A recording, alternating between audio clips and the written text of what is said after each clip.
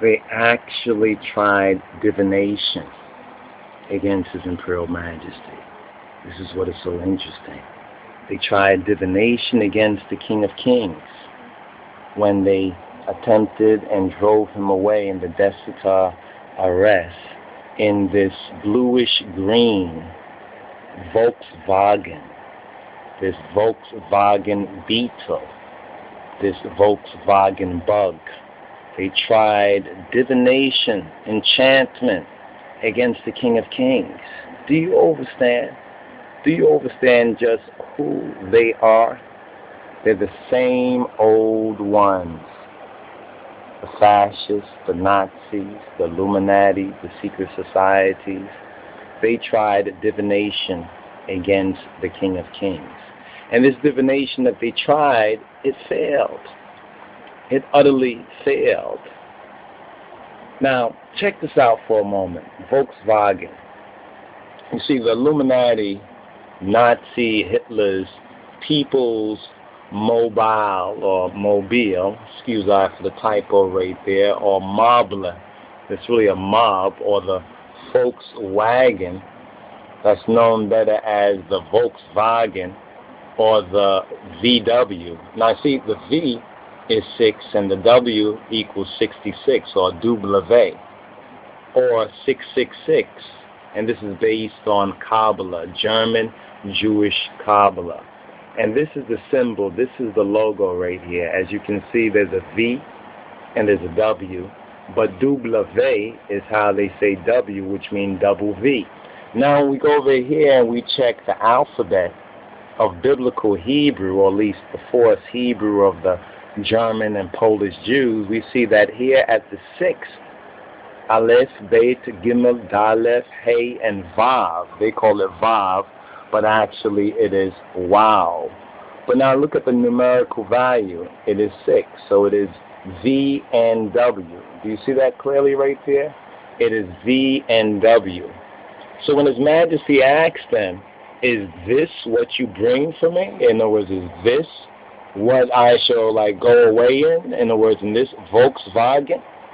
So they thought that their divination against the King of Kings had actually worked. Do you remember, in this time there were some signs, some dramatic signs. Now in this book by Kapuscinski called The Emperor, there's a very interesting article, or there's a very interesting chapter, and this is around chapter 133, speaking about the collapse. And let's just share a little portion of it. It says, the whole world stood on its head, my friend, because strange signs appeared in the sky. During these days, coming up to September 11th, 1974, there were strange signs in the heavens. Now, pay attention to this right here and listen to Kapuscinski's book. You understand? And ring the alarm. They tried divination against the King of Kings. And the King of Kings, because he was silent, because he seemed to go along with them, they thought that divination had really worked against the King of Kings. You see, the whole world stood on its head, my friend, because strange signs appeared in the sky. The moon and Jupiter, stopping in the 7th and 12th houses, began, or it says, instead of turning in the direction of the triangle, they began ominously to form the figure of a square. This is on page 133 of this book here. Let's bring this over for a moment. Of this book here, The Emperor, by Richard Kapuscinski, or Kapuscinski, The Emperor. So instead of the rolls, instead of the bends, they tried to humiliate the King of Kings by forcing him to drive away in a Volkswagen Beetle, a Volkswagen Bug, a VW. And the V and W now we know is 666. But what was happening in the sky? You understand? What was happening in the sky was that the whole world in 1974 it stood on its head because strange signs appeared in the sky. The moon and Jupiter stopping in the what? The 7th, stopping in the 7th, and 12 houses of the zodiac, instead of turning in the direction of what? The triangle. Instead of turning in the direction of the triangle, what happened? They began ominously to form the figure of a square. Now, accordingly, there were Indians at court who explained the signs at court. They now fled. They fled the palace, probably because they were afraid to disturb his venerable majesty with a bad omen. They thought the King of Kings did not know. What they say, play fool for catch wise? But Princess Tanyanya Warwick must still have had meeting with these Indians, it is said on page 133, because she would run through the palace perturbed, upsetting his august majesty, urging him to order imprisonments and hangings. But his imperial majesty, as we read on, he would do no such thing. It says right here, it says, and the remaining jailers also pressed his noble majesty. They pressed his noble majesty. And now what happened? Let's see the next page. What happened? They even begged him on their knees, probably like this woman right here at His Imperial Majesty's car, to stop the conspirators, to put them behind bars. They were completely dumbfounded, however, completely unable to understand when they saw that His most singular majesty wore his military uniform all the time with the medals jingling, and carried his martial baton as if he wanted to show that he still commanded the army, still stood at its head, and still gave the orders, no matter that his army had designs against the palace. Well, so it had, but under his command it was faithful, loyal army, which did everything in the emperor's name. They rebelled? Yes, but they rebelled loyally. This is a little bit from this book right here, The Emperor, by Richard Kapuscinski. But let's just examine this right here concerning this divination, this bit of divination that they tried. If you turn to Numbers chapter 23, verse 23, His Imperial Majesty, born on the 23rd day, the head of creation, July 23rd. It says, Bamarinyas Kermo says, Be'Yaakov Layasmat Yellem, Be'Israelim Laya Mewarita Yellem, Be'Gizeo Sele Yaakov Bena Sele Israel, Egziabi Hermina Derege, Yibbalal. Targum, the translation, surely there is no enchantment against Yaakov, neither is there any divination against Israel. According to this time, it shall be said of Yaakov, of Jacob, and of Israel, of Israel, what hath God wrought? What has Jah wrought? What has Jah wrought? Now, let's understand this conspiracy against His Imperial Majesty and see that His Majesty, that old man, that Ancient of Days, would and still gets the final laugh on these conspirators. Both those, as it says, those internal and external conspirators against His Imperial Majesty. Now, what is so interesting is the particular symbol and symbology that they decided. Let's bring this up right here. Let's see if we can bring this up Here we go. Let's look at this for a moment. Now you see this right here. This basically explains what we're talking about.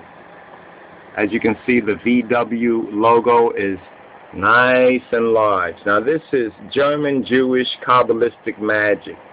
They attempted divination against the King of Kings. They thought that divination, and some might still think it has worked, but it has not, because not understanding this beetle has another symbology. You have to remember that the Germans and the Jews and other white people have stolen from ancient people, from black peoples, from antiquity, symbols, signs, and then distorting it and using it in what they call so-called black magic, or rather sorcery, have attempted divination against His most sublime majesty. And because His Majesty did not react the way that they thought He would, they thought that He actually had been overcome by their divination.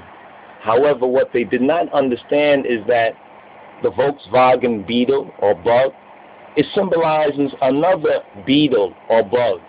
You understand? But this bug is very important if you will understand the beginning.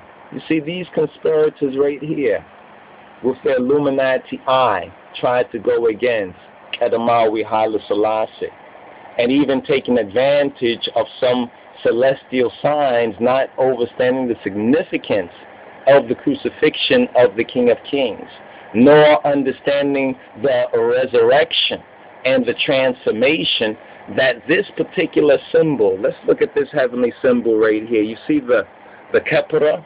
The Kepra is Cancer. The Kepra is Cancer. See the Son of Man, across from the Son of Man, around Sept, the Heavenly Father, there is Mercury, or some say Uranus, and then there's the heaven above. When they saw these signs, they thought that it was their opportunity. But like we said, they didn't understand the significance of this beetle, this so-called bug, Kepra, a symbol of transformation. Let us show you, if we will, the last place that the Derg saw HAILE Selassie. Now you can see this is the triangle, and this is what they're talking about, the 7th and the 12th houses. Instead of a triangle, it formed the square.